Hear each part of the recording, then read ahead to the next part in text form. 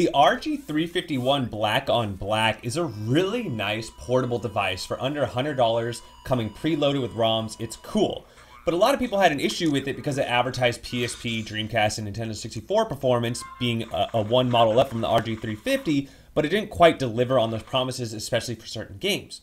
Well, in this video, I want to go ahead and grab this RG351 that Tom Top sent me, and I'm going to go ahead and update it to the new Emulate core, which gives you the new cores for RetroArch, thus giving you some better performance and customization. And this is a really nice modification to do to your RG351. I'll start the video off showing you how to back up your existing files in case you ever want to go back, and then we'll get into doing the newer one. So Tom Top, a e-commerce store, wanted to ask me if I wanted to check out the RG351, and I already checked it out, but there I was like, hey, if you're gonna send me another one, go for it. I'll try a different color this time. This time it's black on black. And you know, these are coming out of China, and so there's a lot of these Chinese companies that sell these, and here's just another one. So I wanted to, you know, give them a shot. The shipping takes a little longer, but the price is right. So as you're following this tutorial, this is the stock micro SD card. I chose to just leave this, but I showed you how to back it up so you can have a backup of this. And then here's my new micro SD card here. But you can, remember, just format this and be doing this off the 64GB SD card. The other thing is a lot of people recommend going for a name brand because these are not as good. They might not last as long. So going with an aftermarket SD card, well, mine's definitely not gonna last very long, but going with a name brand is good. And all I was doing is I was putting in a little adapter and sticking it in my computer, and that's how I access all these files. So if you take the micro SD card out of your RG351, it's gonna look like this. You actually get two drives out of it. You get one, it'll be called Emulate in all caps. This is your operating system here. And then you have a separate drive, but really it's the same micro SD card called Games. And you may have seen this before if you've hacked before, but this is a typical ROM structure. You got, you know, your BIOS files, Game Boy Advance, Nintendo 64. All these folders represent different systems. So what I might recommend is backing this up. For the games, it's really easy. You can just drag and drop all this stuff on somewhere. And then with the Emulate, you actually need to use Win32 to back this up if you want the original one. So you just go open up Win32. It's a free download. And all I did was, so it's the H drive I want to back up. So I'll go H. And then you want to pick a place to save it to.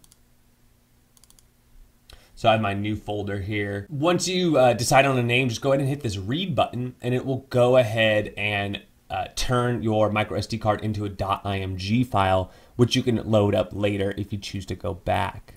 You can see here that I've backed mine up. Here, RG351 backup, in case I want to use it later. Another option is just go ahead and save this micro SD card and get a better one. And that's what I did for this tutorial. Is I got a 128GB micro SD card. Going to put in a new 128GB SanDisk Ultra drive. So for this tutorial, we will be using 351 Elec, and right now they're on version 1.0.4. And I recommend doing the 64-bit version because that's going to allow you to use 64-bit cores and things, and it's the way to go. But just check this out. This is why you're interested in this tutorial here. They corrected the rumble packs. They switched the default theme to Artbook. They set proper aspect ratios for most emulators. The PSP scaling patch, it was done to fix that. The big one is multiple core updates. So with that, you're just going to get better performance, more customization, and you can play around with the emulators more to get them to run properly on this portable device. And look at this, just a lot of really nice fixes that are going to make your RG351 even better. Now, as far as installing, I'm going from scratch. So I'm going to want this file right here, 351 elec RG351P 1.04.img.gz. GZ is a zip file, it's just compressed. So here it is here. I'll just click it and then download it. I should already have it downloaded. Yep, here you go. So I have it, and then what I did is I have 7-zip. I went ahead and extracted it into its own folder, and here is the image file. So this is what we're going to be writing to our new micro SD card, or you can use your old micro SD card that came with the RG351 if you want. So the first thing I like to do is format my my SD card. I have a program called SD Formatter, And so I'll just run this really quick, especially because you might have a, and it doesn't matter what you call, you can even call this just boot. It doesn't matter what you call it, just format it so it's fresh. That'll just take a second. After you're done formatting it, we're gonna go to a program called Win32. Both of these programs are free, so don't pay for any of this stuff. All right, so at this point, we wanna put it to our H drive, which is our micro SD card. My V drive is where my ROMs are, so I definitely don't wanna click that. So we're just gonna go ahead and find this file we just downloaded. There we go, we extracted it. And we're gonna go ahead and just hit write. And then we're gonna write this new operating system onto our micro SD card. Writing a physical device can corrupt the device. That's fine. And I have a really fast micro SD card. Yours may take longer than this. Once this is done, we're just gonna eject it out of our computer and put it into our RG351.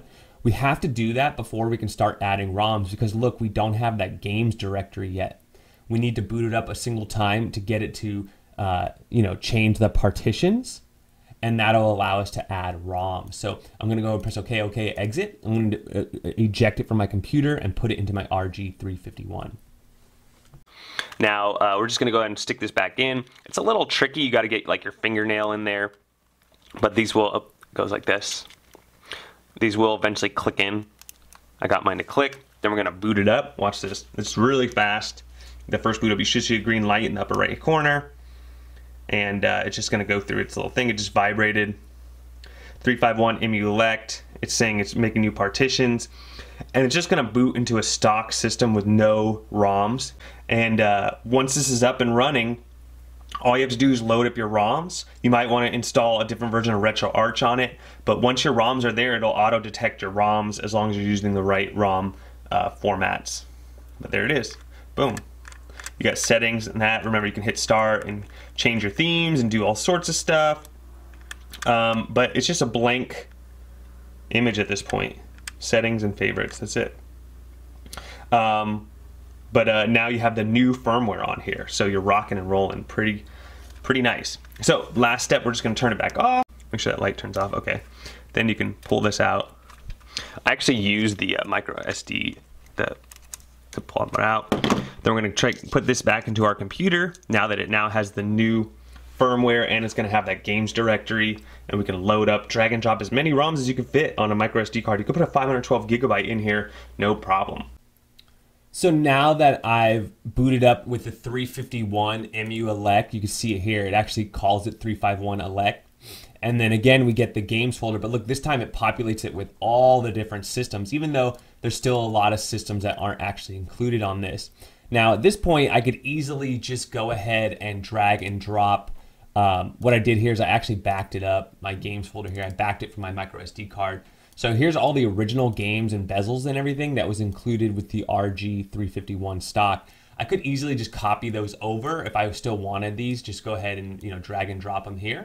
That would give me all the games. Another thing is you can pick and choose. So for example, I have a big ROM collection here. I have like all the PlayStation games.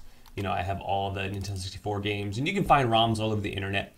And basically you would just copy and paste it into the appropriate folder. So for N64, for example, I went ahead and transferred the entire collection. And as you see, I already have all 294 games on my E drive, my micro SD card.